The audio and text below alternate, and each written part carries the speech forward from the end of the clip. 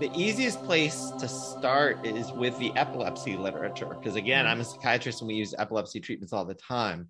So in the epilepsy field, when they use the ketogenic diet for seizures, they usually tell people this probably is not going to need to be a lifelong diet for you. They usually tell people 2 to 5 years. We want you to be on this diet for 2 to 5 years. And then we're actually going to encourage you to try to transition off the diet to see how you do. More than 50% of people are able to transition off the ketogenic diet and maintain the same benefits that they got. And what we think is happening in the brain in particular, but actually throughout the body,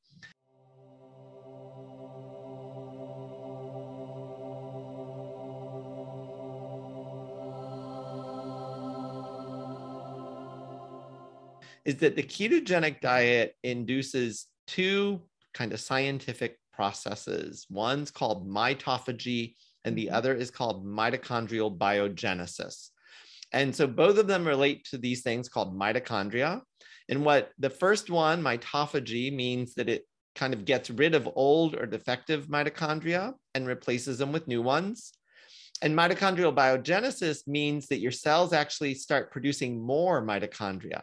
So that at the end, so if you do keto or carnivore for 2 years, most of your cells will actually have more mitochondria than they did to begin with.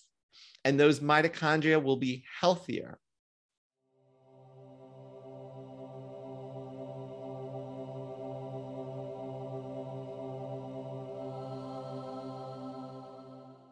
And we think that that is probably the critical element in improving health. So that, you know, you've gone through your kind of metabolic reset or mitochondrial reset or reboot or whatever we want to call it. And so your cells are actually much, much healthier than they were before you started any of the diet. And that means that your cells can handle carbohydrates sometimes. Your cells can handle those things. Now, if you started eating tons of junk food that we know is really bad for mitochondria, so high fructose corn syrup is not good for your mitochondria, causes inflammation, if you started eating a lot of junk food and at the same time you were highly stressed, you probably would start slipping back into depression.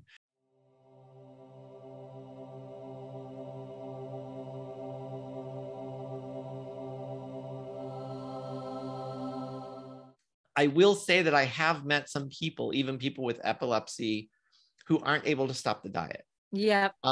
And almost every time that they try to stop the diet, their symptoms come back and sometimes come back with a vengeance. Yeah. And so I think that there are some people who need the diet long-term and maybe even for life. Annotated and summarized, easy to share with loved ones. The description below the title for this video has these summary points.